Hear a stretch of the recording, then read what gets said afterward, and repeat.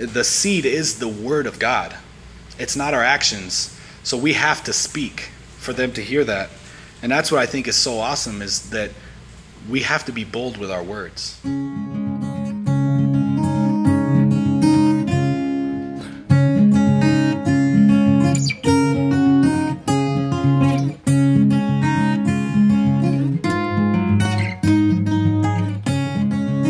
Father, thank you, Lord, so much for this church. We thank you for this fellowship. We don't thank you enough for it, Lord. I pray that this would be a sanctified place, even though we rent, a worldly property. Lord, we pray that during these times, God, that it's given to you. We don't seek to build it for our sake, Lord, or for numbers or anything, God, but we seek to build your kingdom, Lord, to point people to you, allow souls to be saved.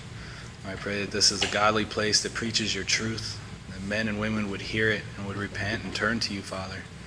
They wouldn't put their faith in Flynn, Lord, or anyone else, God, but that it would be a place that comes humbly before your throne, Lord, and chooses to follow you. And we thank you for opening up these doors and giving us the finances to be able to provide for it. And we give it right back to you, Father. Let us be available to hear your word. Take over this vessel, Lord. Allow your word to be preached. Don't allow man to give its opinion today, God. We seek to know you and be sanctified by your truth, because your word is truth, Father. We love you in Jesus' name. Amen. Amen. All right. Let's go ahead and turn to Matthew 13. Since you're talking about Matthew, I'm going to turn to Matthew 13.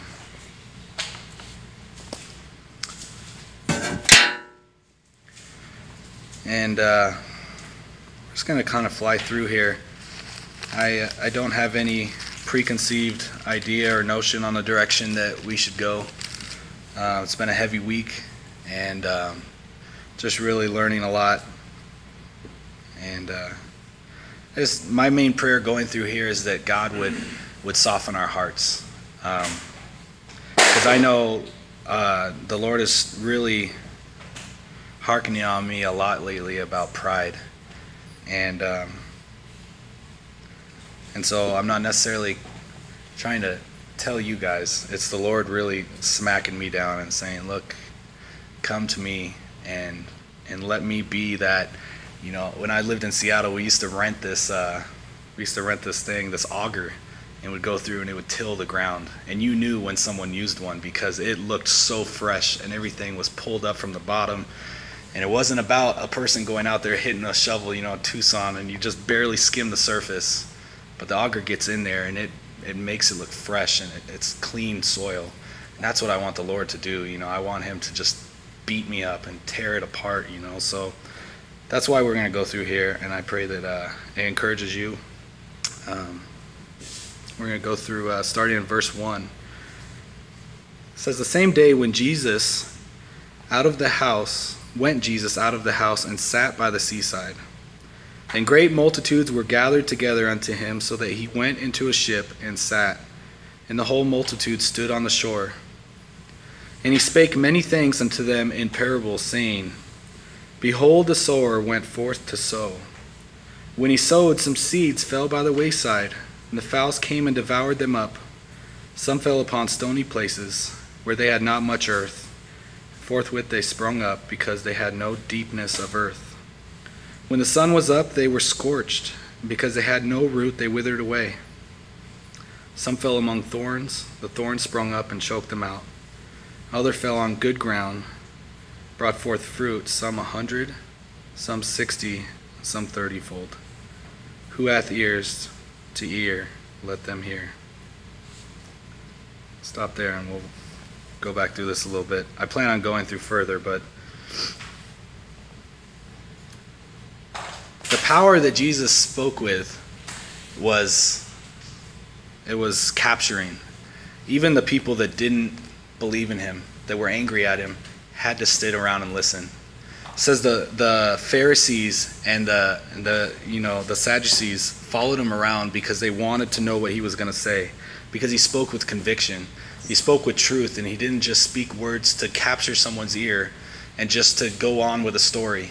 I don't know if you ever met people like that, but when I'm talking to someone at the swap meet, I can tell when someone they don't want to hear. And they're just kind of wasting their time. But at the same time, I've also met tons of people that just want to carry the whole conversation, and there's no meaning to it at all, and they'll just carry it, and they'll talk and talk and talk. I'm like, where are you going with this? And it just kind of feels like they just want to take control of the situation, but they don't want to go anywhere with it, But Jesus spoke with authority. He was very clear, and he had intention when he spoke. And when he went on the ship, he had a very clear purpose on why he was speaking. It says he spoke in parables, and we'll read later in Isaiah that there was a reason. Not only was he fulfilling prophecy, because it says that he would speak in parables, but he was speaking to specific people, all in the same area. And we're talking hundreds of people. It says that there were, I don't know if there was thousands, or I think that at one time it says there were 500, that were clearly paying attention. But I think in Acts, I can't remember, sorry, I don't want to speculate there. But the purpose is there's crowds of people following him, okay? And not every single people in there were followers. It says he spake many things unto them in parables. Behold, a sower went forth to sow. And he sowed some seeds, fell by the wayside, and fowls came and devoured them. Now, a parable is like an analogy for us today. It's a way to explain something. My wife's really good at analogies. I remember when I first came to the Lord, it was analogy after analogy. And I'm like, oh, wow, really? Like that? Oh, that makes sense. Because when you hear something explained in another context, it kind of sets on you, and it's a way for you to chew on it and bring understanding, right? But at the same time, you could tell someone that same parable to someone else, and it goes right over their head, And you're like, why don't you get it? It's a really easy understanding. Jesus spoke with these ways because it was a way to sift, like sifting flour. You want the chunks out, You want some of the good fine stuff to get through, and the other stuff you're going to cast away. He was speaking to people's hearts. And the thing that speaks out to me first, when I first read verse 4, I think about the Christian, okay? And you're like, wait, we haven't even got to the Christian yet. That's the hardened ground. I mean the good ground. But the sower, sowing the seed, okay? The seed is the word of God, we'll read later. But it says, when he sowed, some seeds fell by the wayside. I've read this passage so many times, and I've never caught that it says they fell by the wayside. I always assumed that the first seed was thrown. But this is just naturally things falling away. I looked at the word, and I should have wrote it down. But fell means fell. Like you have a bag, and they're overflowing, and it's just constantly falling out because it's so full, right? That's what this sower is doing. He's walking along a side. He hasn't even got to the field yet, and there's seeds falling out.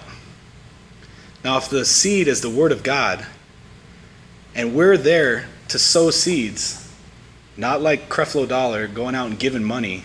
He says that the seed is, giving money and you'll bring a harvest. No, the seed is the word of God. So if we're called to sow these seeds, and we haven't even got to the field yet, why is God giving us this example of seeds falling out of I picture a bag, a guy, a farmer walking along. He's got a big bag and he's getting ready to grab them, but before he even throws they're falling away. That's because naturally, as believers, we should be overflowing with the gospel. Whether you're at work and you don't even see the intention to go out and share the gospel, you naturally just share it. You're on the phone with someone you're talking to. I listen to this guy a lot from Living Waters, Mark Spence, and he'll get phone calls from people, salespeople, and he records them. Whenever he sees a toll-free number call him, he pushes this record thing on his phone. And he records his conversations because he sees the opportunity to share the gospel. It just comes natural. He wasn't even going out and trying to plant the seed, right? And that's what ministered to me on this. When I saw that, I was like, do I naturally share the gospel? Or is it only when I have the intention to go out and do it on a Friday night? But when you go to the grocery store, be always ready to just naturally share the grace of God, that he's come into your life and that he's good.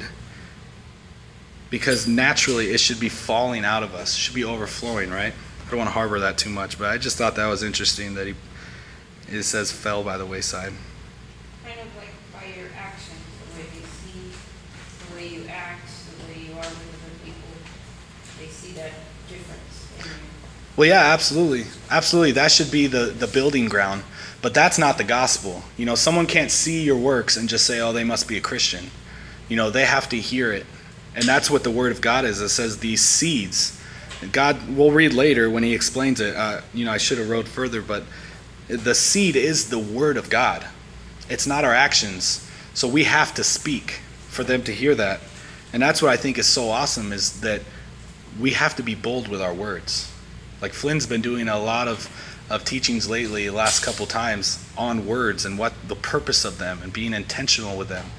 And that's how we should be. You know, we should be redeeming the time, having a renewing of our mind, and being able to see before we say it, speak before we act, slow to speak, right?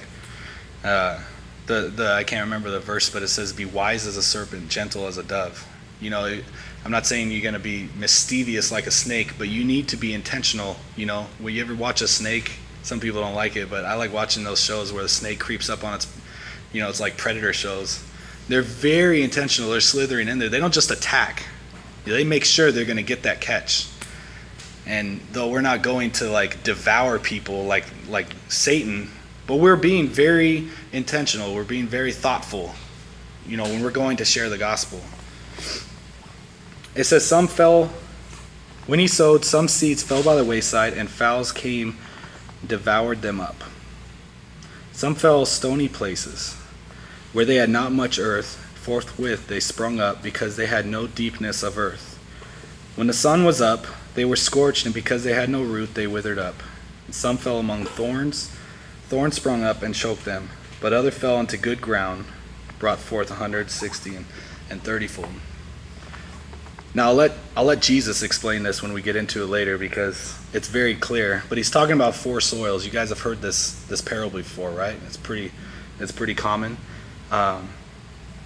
The thing that I love about the parable of the 4 soils, a lot of people use this to manipulate and say, you're one of these, and this is your life, and if you receive it this way, then that's it. And they use this as a way to to kind of preach their way at people with a fear and trembling, make sure you're right.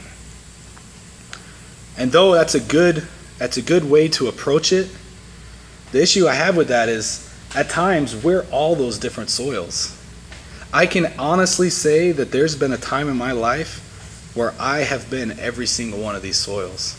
So for someone to tell me, oh, it's this way, you're one of these soils, and that's it, I can't run with that, because I know at one time I heard the Word of God for years, like the first one.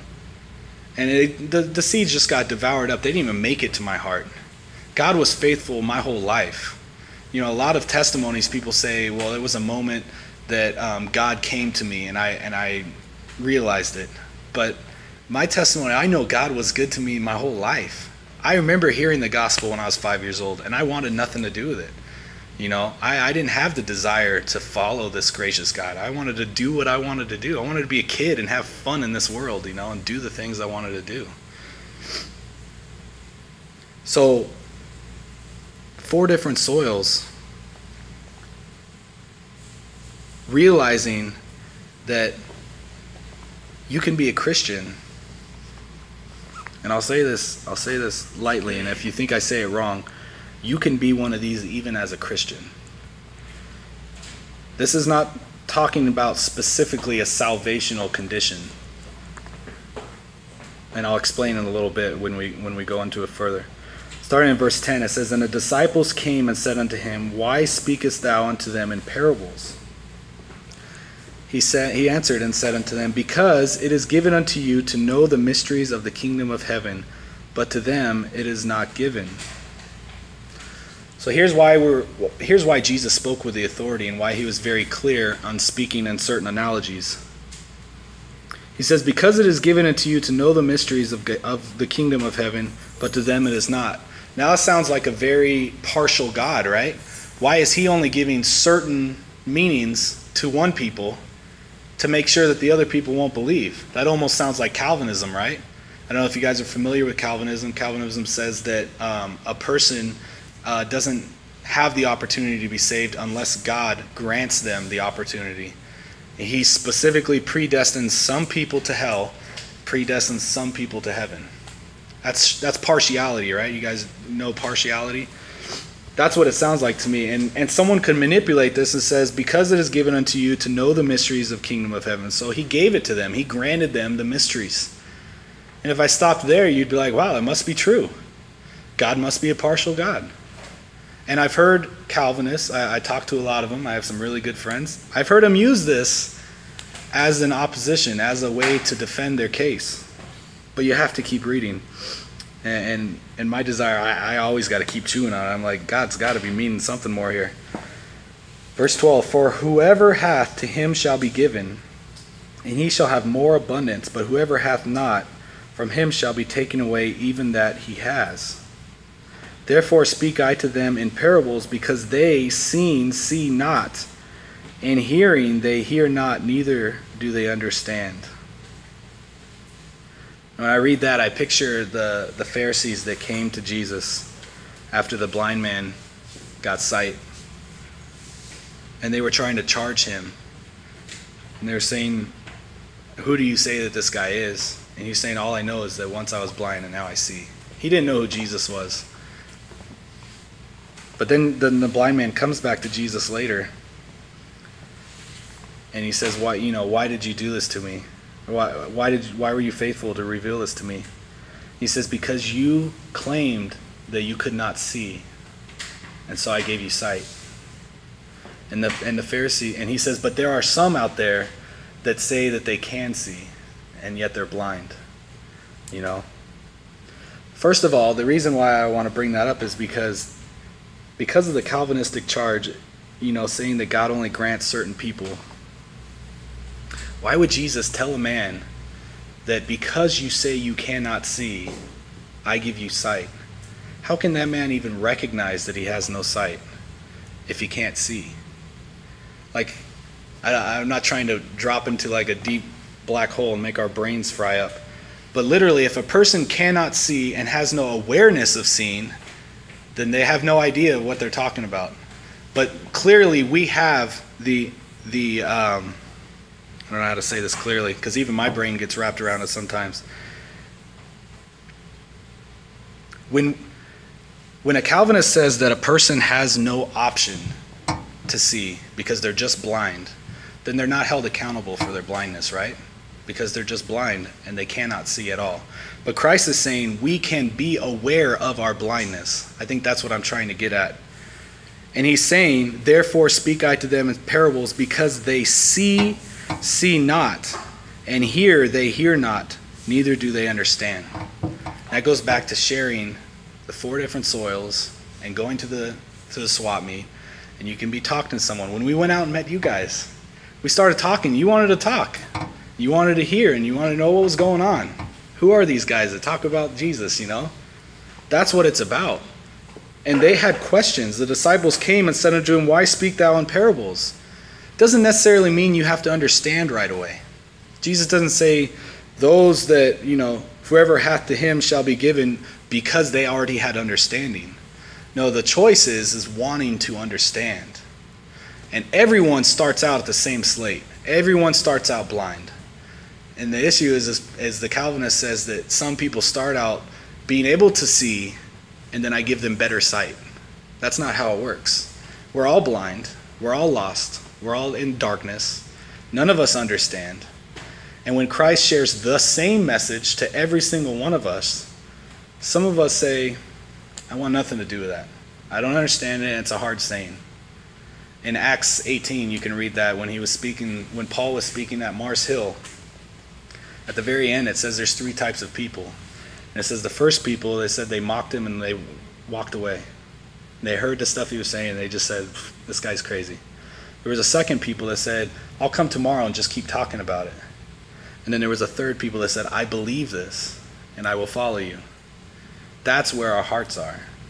Whether we want to know about it, or if we want to understand We have to come to Christ for that knowledge. Therefore speak I to them in parables, because seeing see not, and hearing they hear not, neither do they understand. And in them is fulfilled the prophecy of Isaiah, which says, By hearing ye shall hear, and shall not understand, and seeing ye shall see, and shall perceive not. For this people's heart is waxed gross, and their ears are dull of hearing, and their eyes they have closed, lest at any time they should see with their eyes, hear with their ears, and should understand with their heart, should be converted, and should heal them. And I should heal them. Turn with me to Isaiah 6 real quick, so that we can understand why Christ brings this up. I'm sure most of you guys are familiar with this passage. This is when God calls Isaiah, and Isaiah sees the throne. He sees God. God reveals himself to him. Isaiah 6. We'll start in verse 1. It says, In that year that King Uzziah died, I saw, Isaiah is writing, I saw also the Lord sitting upon a throne high and lifted up, and his train filled the temple. Above it stood the seraphims. Each one had 6 wings. With twain he covered his face, and with twain he covered his feet. With twain he did fly. And one cried unto another and said, Holy, holy, holy is the Lord of hosts. The whole earth is full of his glory. Could you imagine seeing that? Could you imagine seeing this picture? I wouldn't be like Isaiah. I'd be crying and weeping. His heart is revealed, like he says, woe is I, we'll read, but man, I can't even fathom God revealing himself to me. It's a beautiful picture. Verse 4 says, And the posts of the door moved at the voice of him that cried, and the house was filled with smoke. Then said I, Woe is me, for I am undone, because I am a man of unclean lips, and I dwell in the midst of a people of unclean lips. For my eyes have seen the King, the Lord of hosts. Then flew one of the seraphims unto me, having a live coal in his hand, which he had taken with the tongs from off the altar. And he laid it upon my mouth, and said, Lo, this has touched thy lips, and thine iniquity is taken away, and thy sin purged. And also I heard the voice of the Lord saying, Whom shall I send? Whom will go for us? Then said I, Here am I, send me. And he said, Go and tell this people, Hear ye indeed, but understand not, and see ye indeed, but perceive not. Make the heart of this people fat, make their ears heavy, shut their eyes, lest they see with their eyes, and hear with their ears, and understand with their heart, and convert and be healed. So the first, it's an order, Not only does the Christian go out and share the gospel, the Christian bows at the feet of Christ. I'm always amazed, when we're out on the street and someone tells us, how dare you judge me, how dare you think you're better than me, And I always want to cry right to him and be like, I really do not think I'm better than you. That is not why I'm out here. I'm seriously aware of my sin. I'm just the same beggar as you, but I know where the bread is. That's our purpose. We're not coming at you being better than you. And so Isaiah recognizes his sin. He says, I'm a man of unclean lips. His sins are taken away, and then God calls him to go. And he says, Here I am, I'm going. But God says, Go and tell this people, Hear ye indeed, but understand not. These are people that literally believe that they have it all figured out. You talk to professors, big atheists, preaching evolution every day. Those are the people of Scripture talk about professing to be wise, they became fools. Because they literally are so devoted to what they think is right. They're not open to the truth at all. They're not open to talking. It's a giant argument, and you see their anger. They get furious. Their blood boils. They shut down. They do not hear. They listen.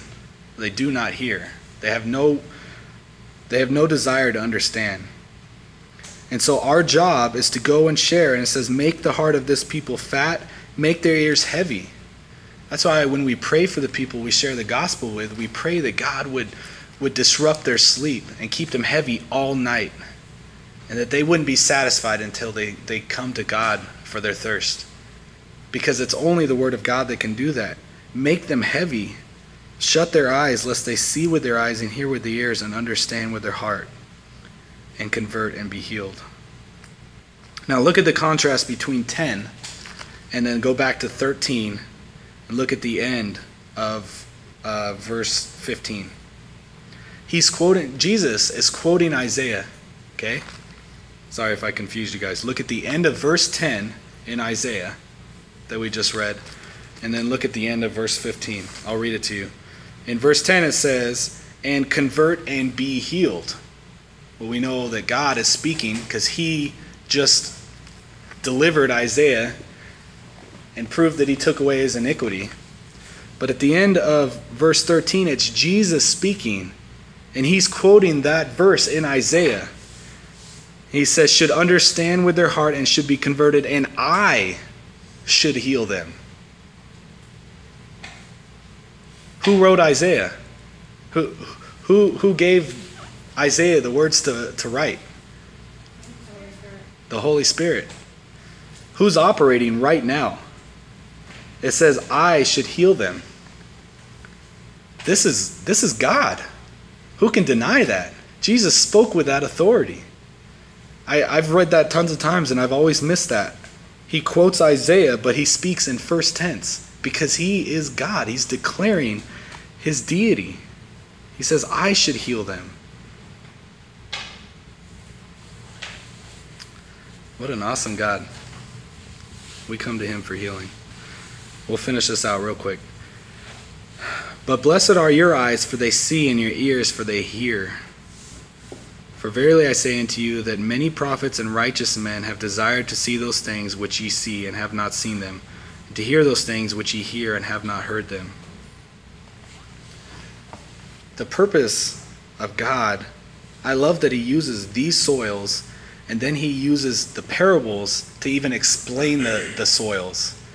The definition of the parable itself and fulfilling prophecy.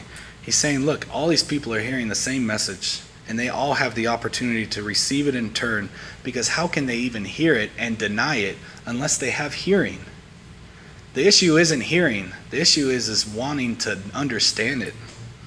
He says, for verily I say that many prophets and righteous men have desired to see those things which ye see and have not seen them, to hear those things which ye hear and have not heard. Now hear the parable of the sower.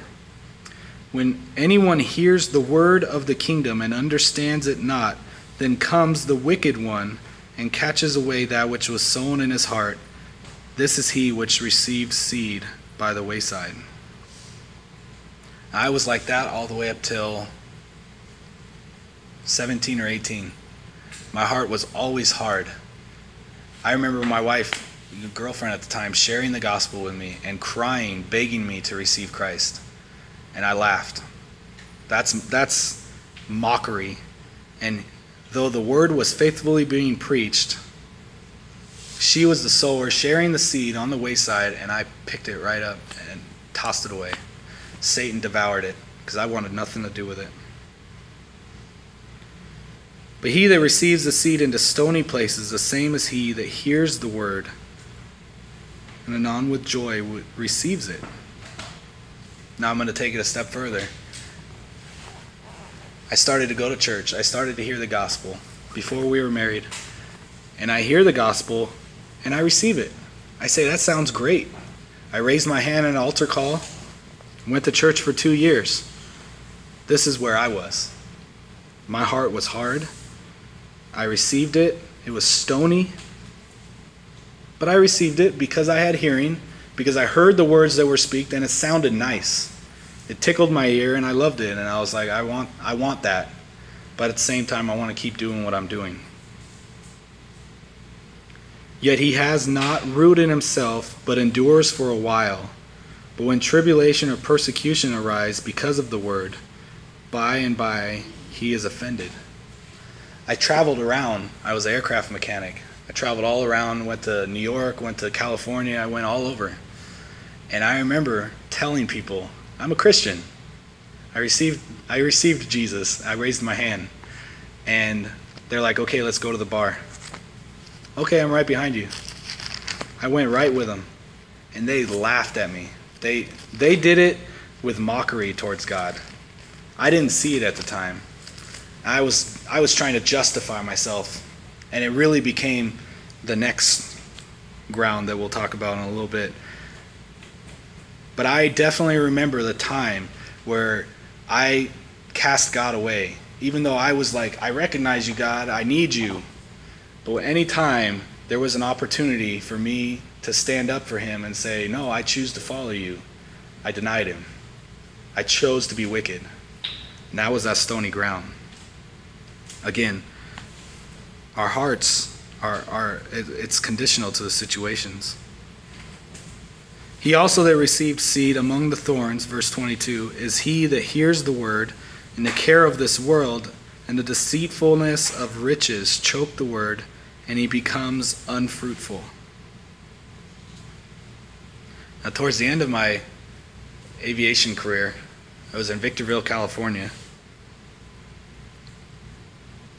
And I remember really struggling with actually serving the Lord. I came back home a couple times back and forth, and we hadn't done Bible studies yet. We hadn't done any Bible studies.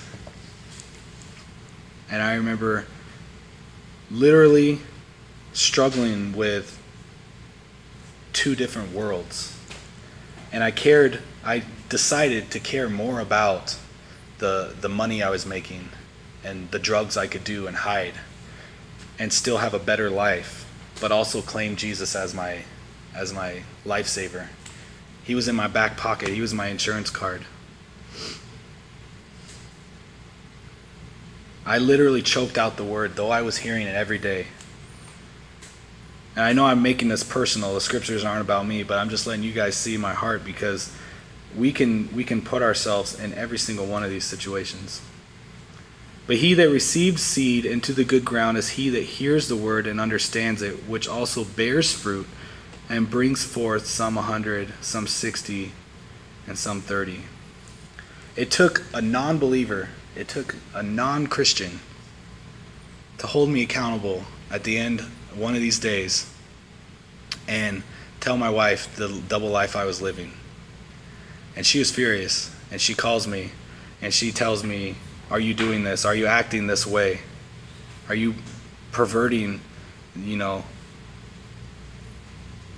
your image of Christ? And it took wanting to understand the difference. It says, hears the word and understands it. I knew the whole time it was wrong, but I desired to do those things wrong.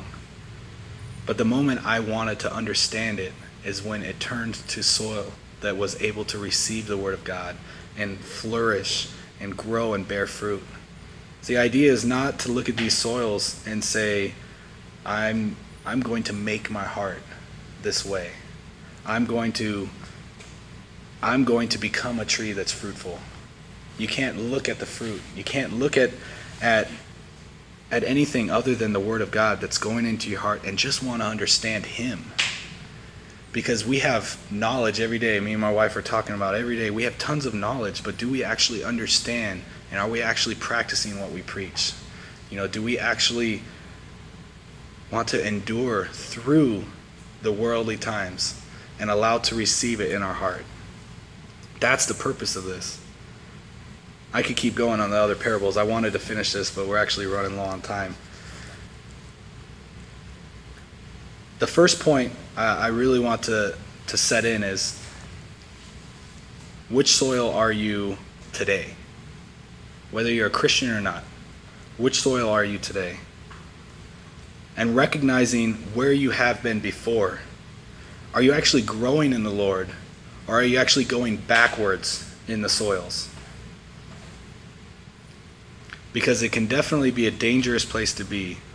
But I'm not saying that this is a salvational situation. If you're a stony place and you've received the word and you sprung up and you're happy about it, but you don't really feel like you're growing in the Lord or anywhere, it doesn't mean that you're not saved. Because I know that right now, in the place of my heart, that's kind of where I feel. Like, I feel like my heart is hard, not because I don't believe Christ, but just because the place in life that I am, like when I'm working every day, my heart is hard and I don't receive the word well. You know, when I'm corrected or when I read the word at lunchtime, you know, it doesn't go anywhere. So don't fear because you don't know the Lord. I'm just saying that this is an opportunity to read this, go back through this and read this later. Really pray and ask the Lord, where is my heart today? You know? And want to understand it. I love in Ezekiel, he says that there's a heart that's of stone, and I'm going to give you a heart of flesh. If you desire to know him more, then give him that praise. That means that you want to know him. And every day look back and say, am I still in the same place I am? Or am I actually moving forward? I think that's what Christ is pointing out to us, to take heed and examine yourselves whether you are in the faith. And if you are in the faith, run the race. Don't be drowned out by the other things. Desire him and grow in him. You know? That's it. You guys have anything to add on that? Questions on there?